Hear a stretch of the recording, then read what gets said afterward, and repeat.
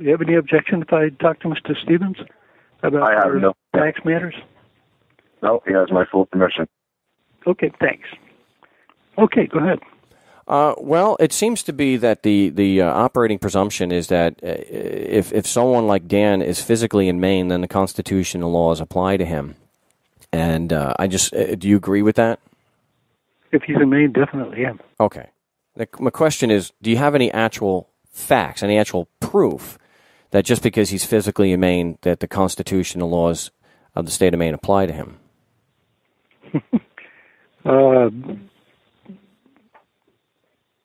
I don't really know how to respond to you. I think you've got a legal argument there. You're going to have to talk to one of our attorneys. Well, actually, it's a question. It's not an argument. I'm asking you if you have proof to. I mean, you said, I think, you agreed that if someone is physically in Maine, then the Constitutional laws apply to them. I'm just asking you if you have any actual facts to prove that. It's not an argument. It's just a question. What are you looking for? I mean, what kind of an answer are you trying to come up with? It's your argument. You believe that the Constitution and laws apply to Dan and anybody else who's physically in Maine. What do you base it on? I base it on what we've been taught over the years. Do you base it on any actual facts, any actual proof? Such as? The thing is, Phil, it's your argument. You're the one who, in your department and the people you work with and work for, you're the ones operating under that opinion or that presumption. So it's your argument. I just want to know if you can prove it, if there's any actual facts beyond just that's the way we do it. Actually, I don't know what would prove it to you. Okay, well, I don't know. Let me write that down. I don't know. What would be acceptable evidence to you that the Constitution applies to him? No, I'm not in a position. I just want to know if you can prove it. The only thing that's relevant to me is right now is whether you can prove it. And doesn't it stand to reason that if you can't prove jurisdiction over Dan, you can't support your argument, then any assessment that was done based off of that argument should be vacated. Well, in my opinion, it does apply to him. Okay, that's your opinion. That's your opinion. Do you have any actual facts to support that opinion? Facts of what sort? What are you really looking for? Argument. You just said again, it's my opinion. Well, let me finish. You just said again, it's my opinion that they do apply to him. Okay, that's your opinion, not mine. So do you have any facts to support that, or is it just, it's just an arbitrary opinion? I don't see where I need to come up with facts to support that. Do you?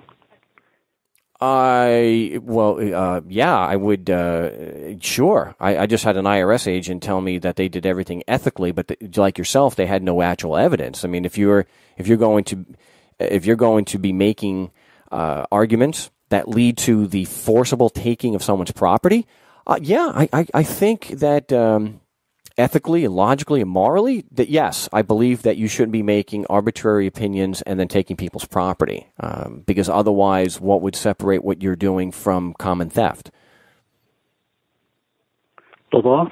But you don't have any evidence that actually applies here, so that you don't even have the law. So basically, what you're engaged in is is theft, and your default position or opinion.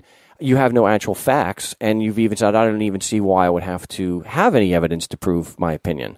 So you can't claim that the law separates what you're doing and from common thievery. So I would suggest, and I would hope that you guys can at least put a stay on any kind of proceedings against Dan until such a time as someone down there can produce some facts to support your argument that the laws apply to him just because he's physically in Maine. Well, it was your statement that he was in Maine, physically in Maine. My belief that the Constitution applies to him, so there's no way I'm going to back off the assessments. Do you have any evidence that it doesn't apply to him? Well, no, sir, with all due respect, the one who's making the argument, especially the ones who are using threats of force and actual force to take people's property, you took the first step. You initiated the contact. You're the ones who are making the threats. if you're going to put forth an argument that the Constitution and laws apply to him because he's physically in Maine, you should have some actual facts to support that. Otherwise, it's just your say-so. So you're comfortable. Let me ask you a question. You're comfortable taking someone's property by force, even though you have no facts to support your opinion that you have any jurisdiction to do so? I'm comfortable in the processes and procedures that we have in place and that we are following. And I have no problem with taking his property if that's necessary. But do you have... If those processes and procedures have been followed. And I assume that they have in this case. Well, how can you follow your process and procedures when you have no evidence that your Constitution and laws apply to him in the first place? Wouldn't that be the foundation? Let's first determine that the Constitution and laws apply, then you apply the laws? I think it's assumed. Oh, let me write that down. It's assumed. So if you can come up with something that shows me that it doesn't apply, I'll be happy to entertain that. Well, sure. You don't have any evidence it does. You just said, I think it's assumed. You're assuming.